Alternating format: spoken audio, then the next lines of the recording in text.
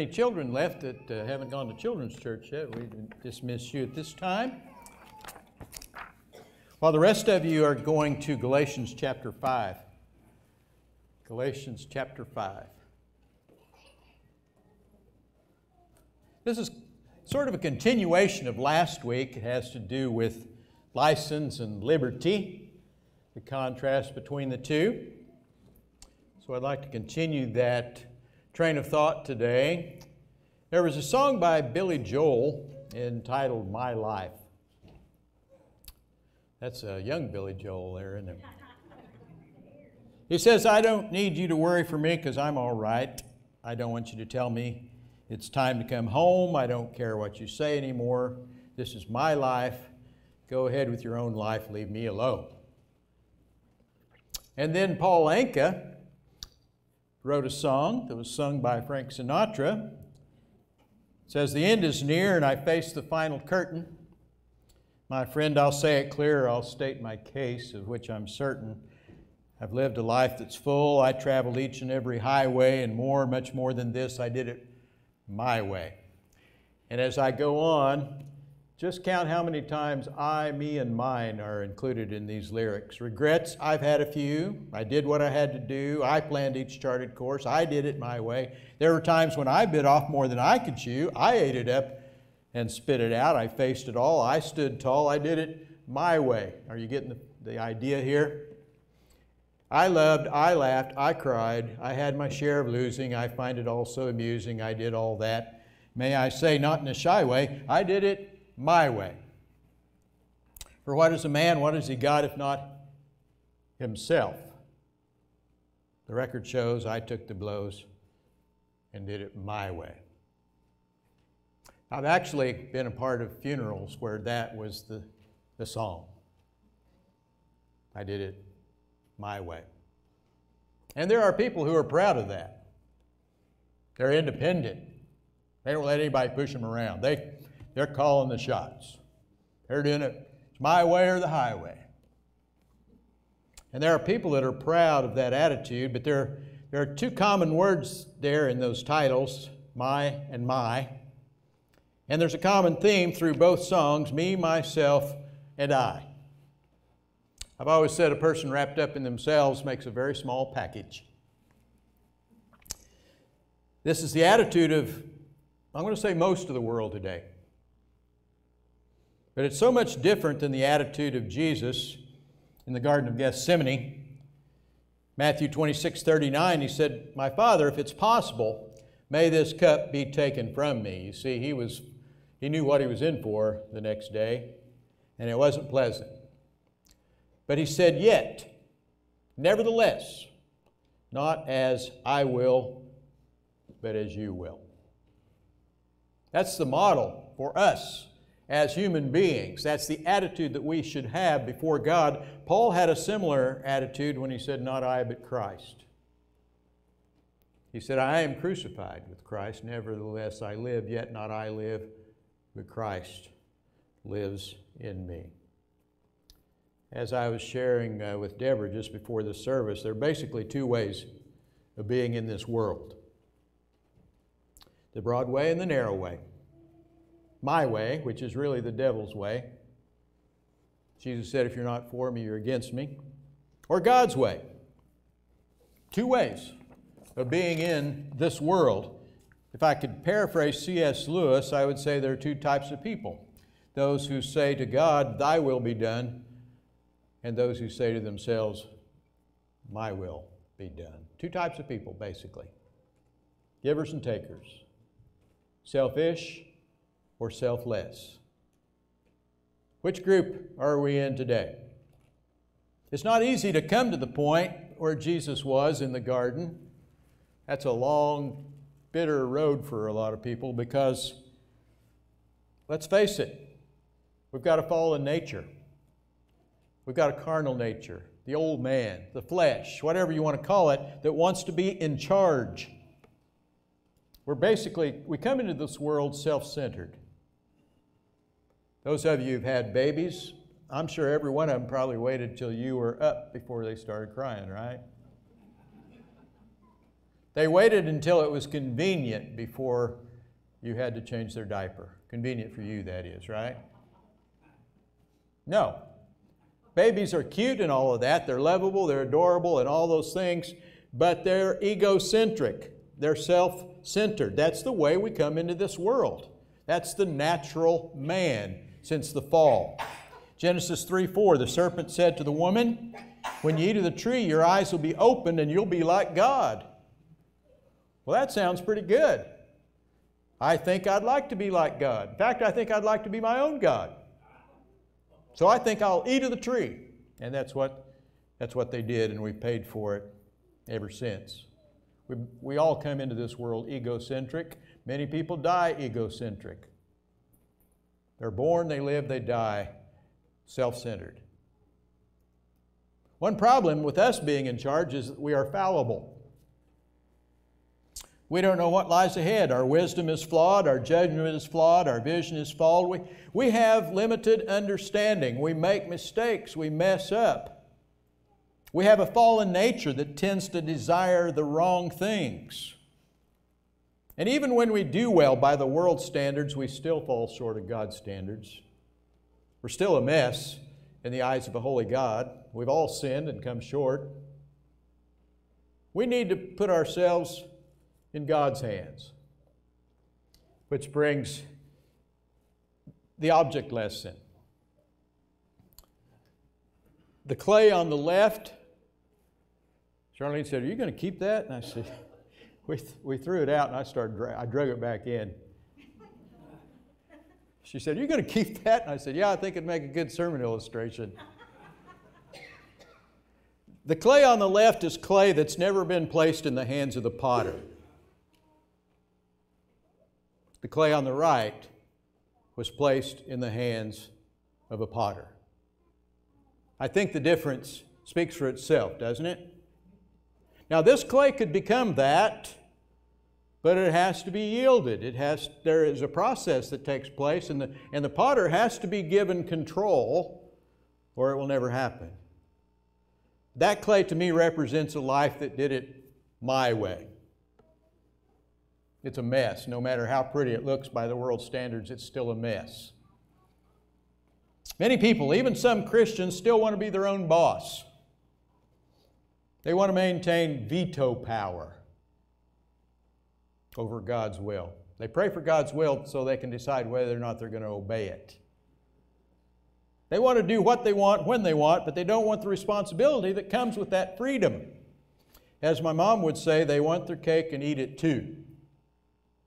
They want both ways. They want the best of both worlds. They want to add Jesus into the mix. They want some fire insurance. They want a Savior. Not necessarily a Lord. That lordship thing. Giving up my will for His will. That's tough. Well, today I want to talk about two ways of living. I'm using the word liberty to represent our freedom in Christ, and I'm using the word license to represent someone who does things their own way. Liberty is freedom within limits. License lacks proper restraint. Liberty is fire in the stove. License is fire burning the house down. Liberty is a river flowing within its banks. License is a flood. Liberty is driving the car. License is running over people. Liberty is taking medicine as prescribed. License is drug abuse. For a good view of responsible liberty, let's get to our text here. Galatians 5, starting with verse 13. Paul speaking to the Galatians here, and he said, "My brothers," so he's talking to Christians. He said, "You were called to be free, but don't use your freedom to indulge your sinful nature." You see, with freedom comes responsibility. Rather, he's indicating there's an alternative. Rather than indulging your sinful nature, serve one another in love. Beacon Bible Commentary says the Galatians were freed from the slavery of legalism. Now they were called to voluntarily use their freedom to serve one another. In other words, they were liberated to love. They were set free to become not what they want, but to become what they ought, to become what they were designed to become the perfect version of themselves. Verse 14 says the entire law is summed up in a single command: love your neighbor as yourself. If you keep on biting and devouring each other, watch out or you'll be destroyed by each other. So I say, live, conduct yourself in submission to the Spirit, and you'll not gratify the desires of the sinful nature. For the sinful nature desires what is contrary to the Spirit, and the Spirit what is contrary to the sinful nature. They're in conflict with one another, so that you do not do what you want. We want to do right, but that old sinful nature dies an ugly death. Sometimes a long, drawn-out death. And then sometimes just when you think you have that sinful, carnal nature under control, then it rears its ugly head when you expect it the least. In an unguarded moment, all of a sudden, oh man, did I say that? Did I do that? Oh, I thought I was past that. I thought I was more mature than that. I thought I was more spiritual than that. That's sinful nature. We don't do what we want to do. As Christians, we want to please God, right? We want to do what He wants. We want to be pleasing in His sight, and sometimes we don't do it. Romans 7 describes that situation. Paul described it to a T. He said, I don't do what I want to do. Follow me here, this is complicated. For what I want to do, I don't do. But what I hate to do. I'm doing what I don't want to do. I'm doing what I hate to do. I have the desire to do what is good, but I can't carry it out. That's in verse 15 of Romans 7. For what I do is not the good I want to do. It's the evil I don't want to do. This I keep on doing. That's a precarious position. When I want to do good, evil is right there with me. Maybe you've been there. I delight in God's law, but I see another law at work in the members of my body, waging war and making me a prisoner of the law of sin at work within my members. What a wretched man I am. What a scoundrel. What a lowlife. I thought I wanted it, and then, can you relate to that? You walk away and you say, man, I blew it. I blew it again. He says, what a wretched man. When you get to that point, Paul said, I'm the lowest of sinners. I'm the chiefest of sinners. I'm the worst. When you get to that point, you're ready to do business with God. When I get that clay really nice and soft and pliable and submissive to my hands, I can do something with it. I can't do much with it right now. But Paul came to a place in his life where he was sick of the way things were. He didn't like the condition that he was in. And he says, thanks be to God through Jesus Christ our Lord. There is a remedy. There is victory. There is power over the carnal nature, the flesh, the old man. Chapter 8, verse 2 says it's through Christ Jesus. The law of the Spirit of life set me free from the law of sin and death. You see, the law of the Spirit of life supersedes the law of sin and death. If I put helium in a balloon, the buoyancy of that balloon overcomes the pull of the gravity, and it soars. Well, the Bible says, greater is He that is in me than he that is in the world. You see, I have the Holy Spirit. The Holy Spirit overcomes the downward pull of the law of sin and death. The law of life lifts me up.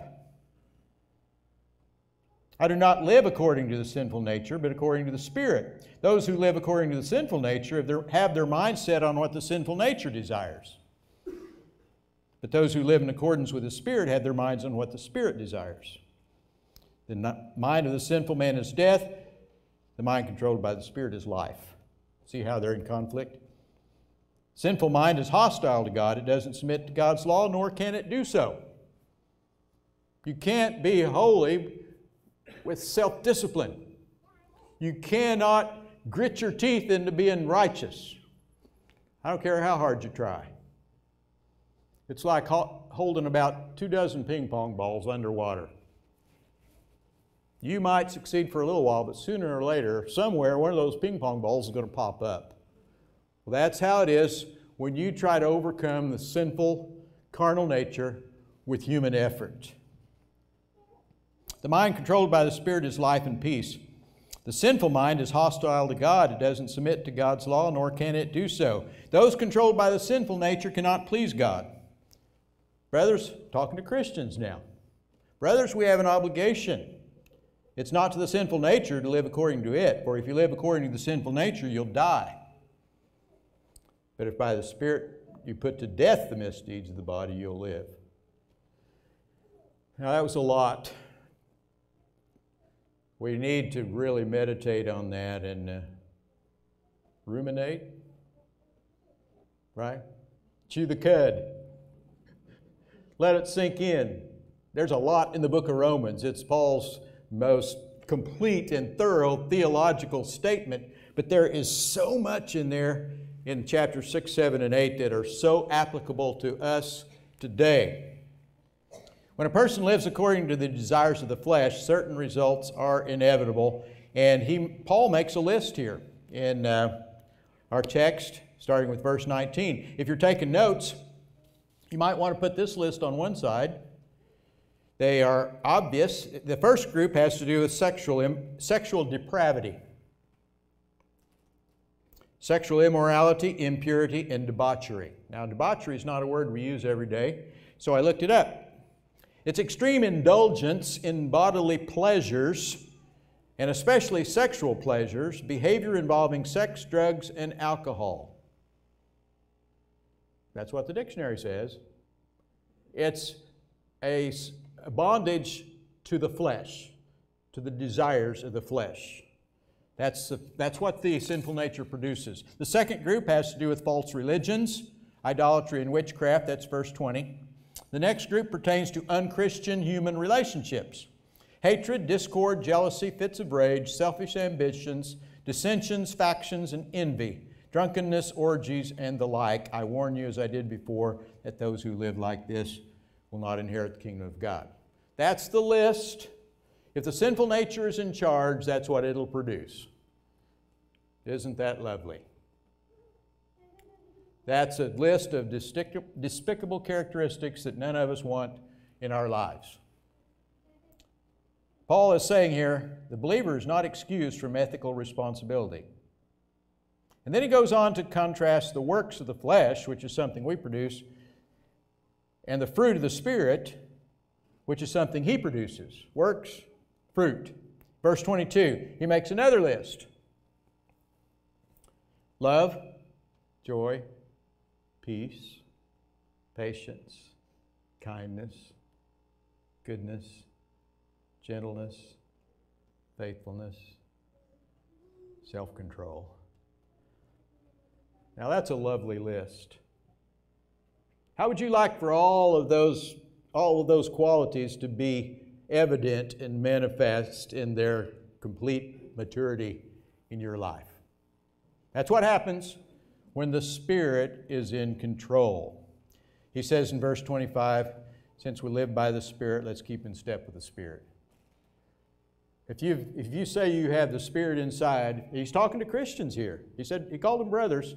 If you have the Spirit, then let's keep in step with the Spirit. Let's have the fruit of the Spirit come forth rather than the works of the flesh. Again, there's two ways to live, under the flesh or under the Spirit. 3 quick points here as I close. Number 1, regarding our freedom. We are free to choose our actions, but not the consequences of those actions. Oh, I thought this was a free country. It is a free country. You're free to choose. But you're not free to choose the consequences. That's a package deal. You choose the actions, you choose the consequences. They go together.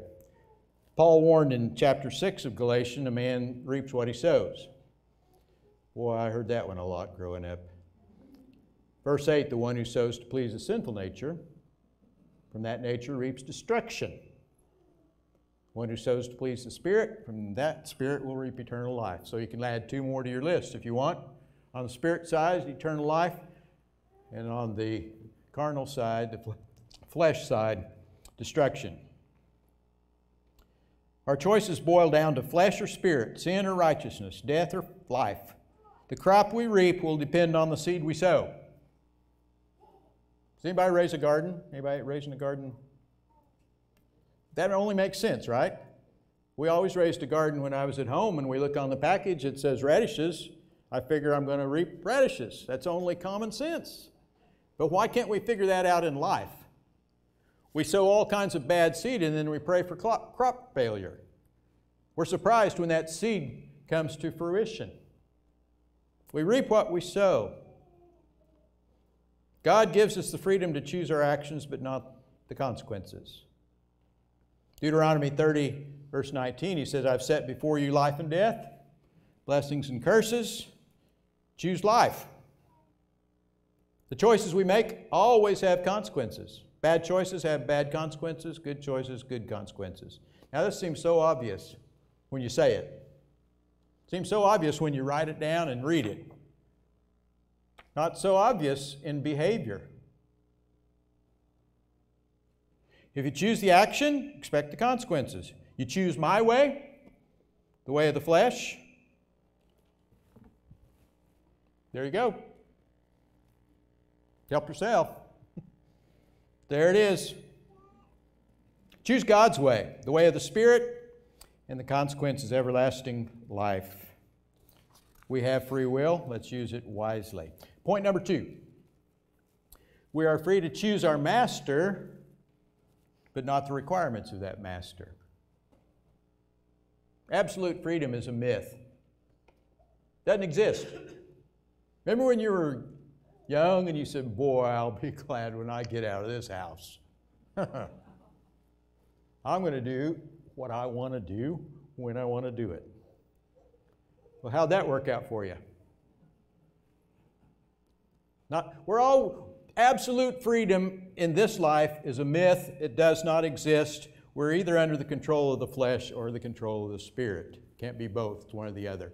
Bob Dylan said it. It may be the devil or it may be the Lord, but you're going to have to serve somebody. You're on one side or the other today. Believe it or not. Jesus said in Matthew 6:24, no one can serve 2 masters. I have a lengthy portion of Scripture here I think I'm going to skip over today. But if you're taking notes, check out the Message, Galatians 5:16 through 18. Check that out in the Message. And also Romans 6:15 through 19. Check those out in your devotions this week. Galatians 5:16 through 18 and Romans 6:15 through 19. 2 Peter 2:19 says, a man is a slave to whatever has mastered him. You're a slave to whatever has mastered you. I used to teach beside a fellow that was a chain smoker. He'd smoked for 40, 50 years, I guess. He couldn't even wait all day. He'd go outside between classes and smoke. Then one day he quit. I said, how'd you do that? How'd you, cold turkey, just quit. He said, I looked at that little thing between my fingers one day, and I said to myself, that thing is my master. And I didn't like it. I said, that's it. I'm done. 2 Peter 2:19, a man is a slave to whatever has mastered him or her. Could be your screen time. Who knows what it is? Are you in charge? If we choose a master that's addictive, it will demand more and more and more of our time, our energy, our money, our life. It's never satisfied. If we choose a master that's immoral, we forfeit our conscience, our character. If it's material riches, it might demand our health or our integrity or our personal relationships.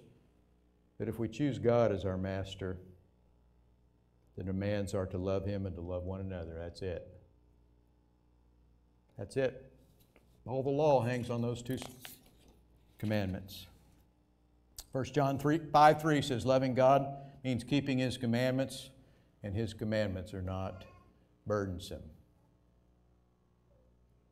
Shortly after joining the Navy, the recruit asked his commanding officer for a pass so he could attend a wedding. And his officer granted his pass. He said, but you have to be back by 7 o'clock Sunday night. The recruit said, sir, you don't understand. I'm in the wedding. And his officer said, son, you don't understand. You're in the Navy. He was back by 7 p.m. Sunday evening.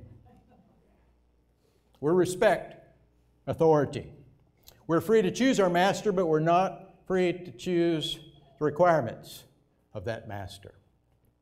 And number 3, we're free to choose our leader, but not where that leader will take us. Our leader has a destination, and the one we follow. I used to say, if you don't change direction, you're going to end up where you're headed. If you're led by the Spirit, you're led away from the ugly works of the flesh, all those despicable characteristics. You're led toward holiness, Christ-likeness, and that beautiful fruit of the Spirit.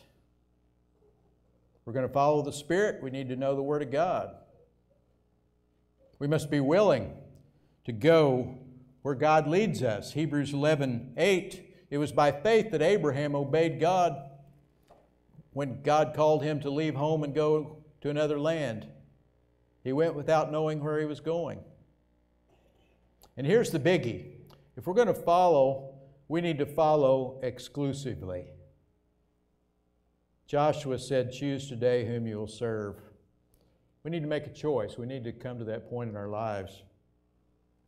He came to the right choice. He said, as for me and my house, we're going to serve God.